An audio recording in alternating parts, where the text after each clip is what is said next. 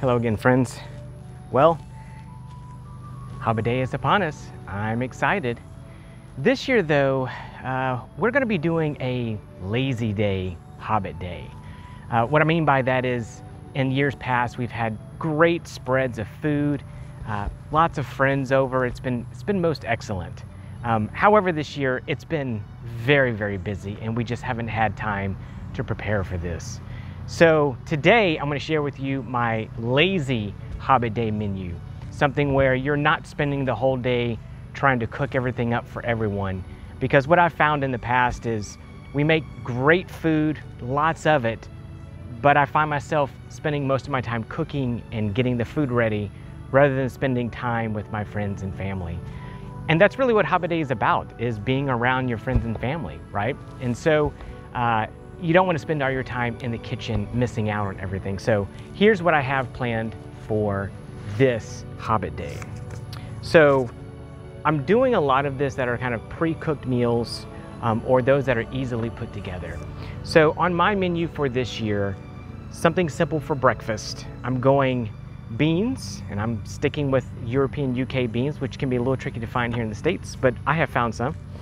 Toast and sausage, so that'll start us off right with some good proteins and a little bit of meat to get us going for the day. Second breakfast is going to be a little bit lighter. What I have for second breakfast will be apples with honey and cinnamon. Again, all of those are really simple to make. The breakfast is pretty much throw it on the stove for a few minutes and then you're done. Second breakfast, you cut it up, throw it with some honey and cinnamon, and you're good to go. 11Cs, again, very simple. Just some nuts and some cheeses.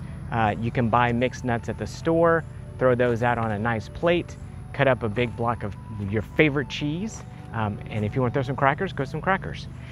So that was really easy. Lunch is going to be a little bit more involved, as it should be, I think. We're going to go with the French onion soup, which again is relatively simple to make. You can buy pre-made stuff or do a little bit of, I'm going to make my own onions, but then I'll add it to kind of the soup stock maybe that you get at the store. So that makes it a lot easier.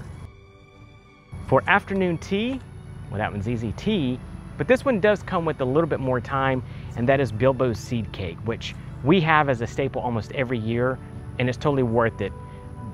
With something like this though, you don't have to watch it. You just throw it in the oven, set the timer, and you're good to go. Dinner will be a rotisserie chicken, not cooked by myself, but by my local grocery store. Rotisserie chickens are really easy.